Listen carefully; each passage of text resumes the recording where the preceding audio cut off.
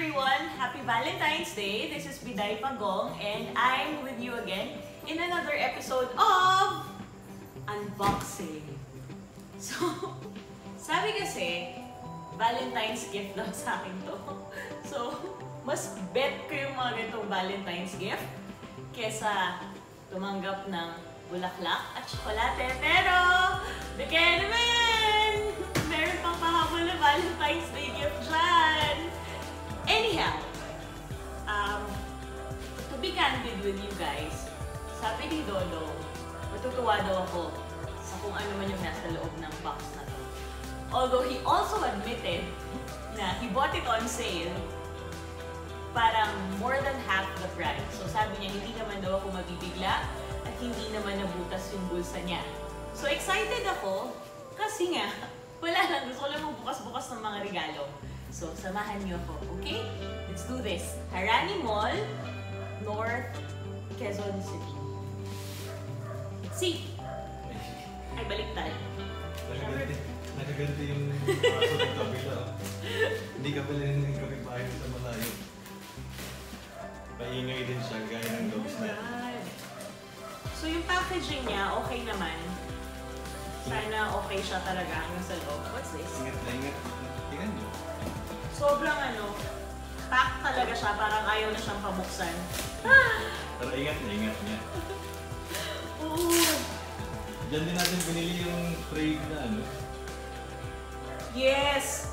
Remember yung Betta Siamese na frame na finisher ni Dodong sa kanyang previous video. We'll post the link below. Dito niya rin binili. So, I guess trusted mo na to. Tama ba? Yes, so trusted. Harani Mall. Harani Mall is malapit.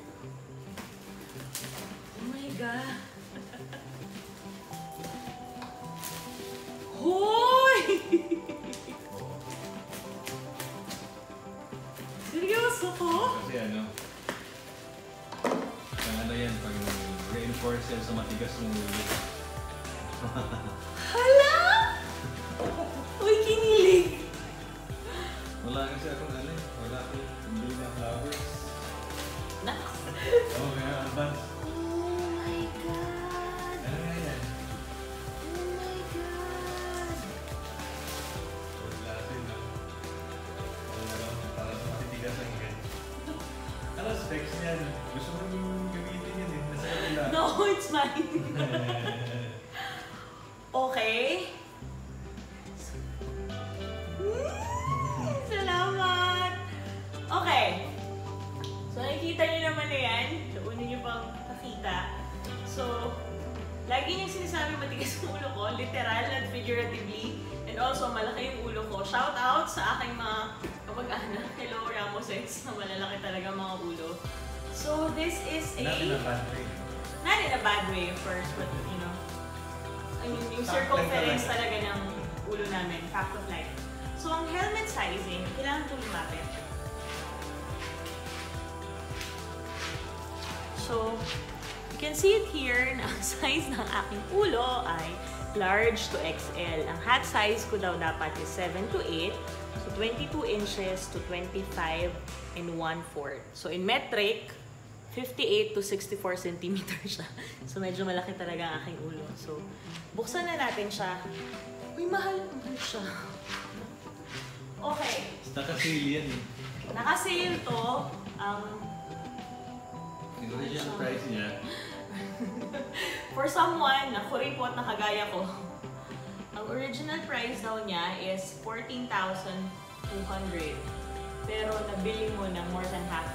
More than half yun. Price after 4 or 5 lang yung lahat, pati shipping. 4-5. So, abang-abang lang talaga ng mga sale. Excited na ako. Ano pala pag mahal na helmet, no? Ignorante tayo dyan kasi hindi tayo nag-helmet ng mahal.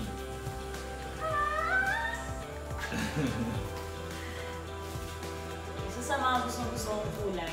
Hala! Ignorante ako. Ignorante tayo dyan, hindi tayo nag-helmet ng ganyan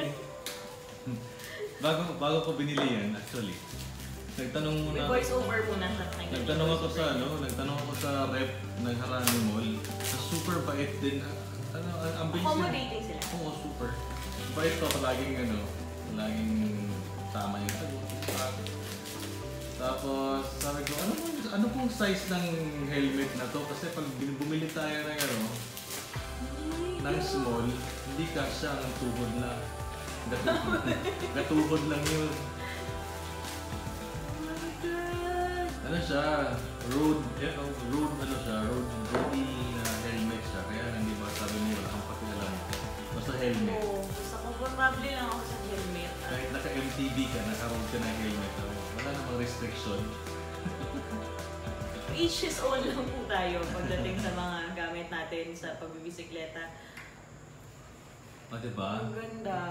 Ikaw lang ang ano niyan, ikaw lang ang tawag nito. Naka-relax position na aero ang helmet. At hindi ako mabilis take note, pero gusto ko lang talaga.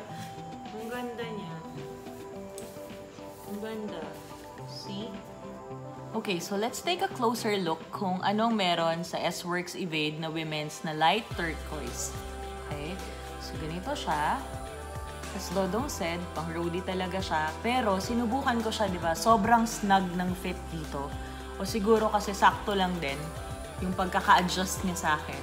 Tapos, meron siyang, ano yung mga makikita natin sa loob? Like I said, mindset adjuster.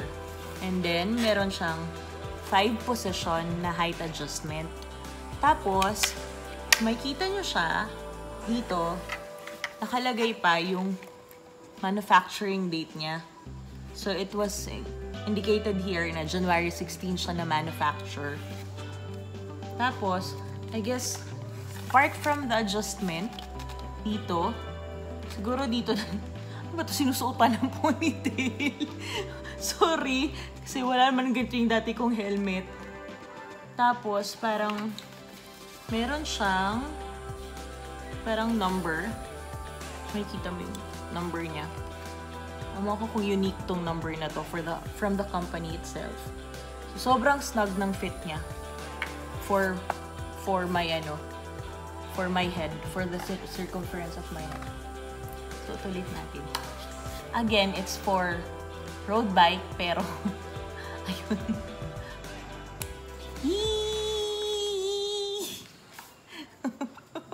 Mukha naman akong pagong. Salamat! Salamat! Love you! Ayun. Tapos, meron pa tayong isang iyaan